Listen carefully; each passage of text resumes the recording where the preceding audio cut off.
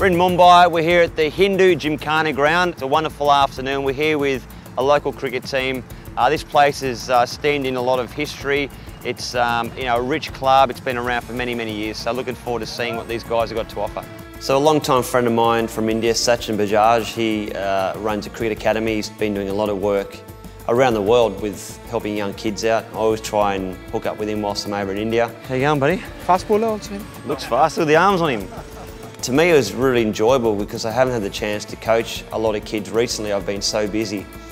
But when you're out there and you're not worried about anything else, about business, about anything that's going on, you can just focus on coaching the kids. I tell you what, I really, really enjoyed it. I have a lot of fun doing it. And I guess it's my way of putting back into India. That's been so nice to me and given me so many wonderful and great opportunities.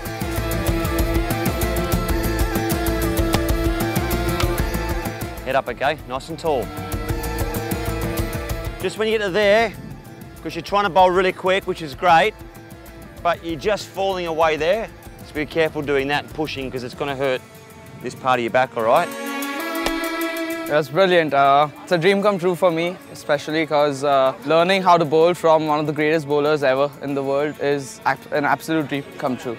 And he's given us a few tips. He's told us to enjoy our cricket. He's told us stick to the basics, train hard, work hard, and that's going to take you there, where he was. Pulling down hard, this front arm, if you want to bowl fast, where you get your pace from is pulling down hard with the front arm, okay? So you snap down, the quicker this arm snaps down, the quicker this arm follows.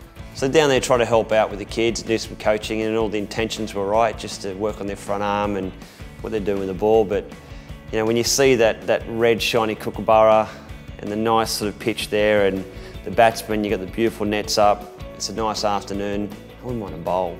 And I haven't had that feeling for a long time, and I thought, well, bugger it. Right arm over, mate. Slow. Oh, it's been about 18 months.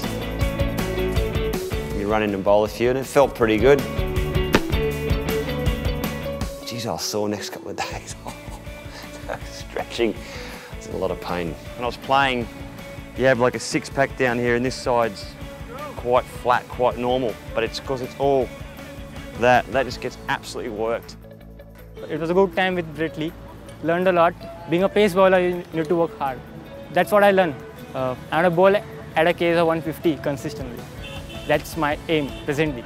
Looking at the body language of Brett Lee, think positive environment, positive vibes, can say. I had a good time, had a good privilege to beat him. Head up! Hey, what'd you park your car here for?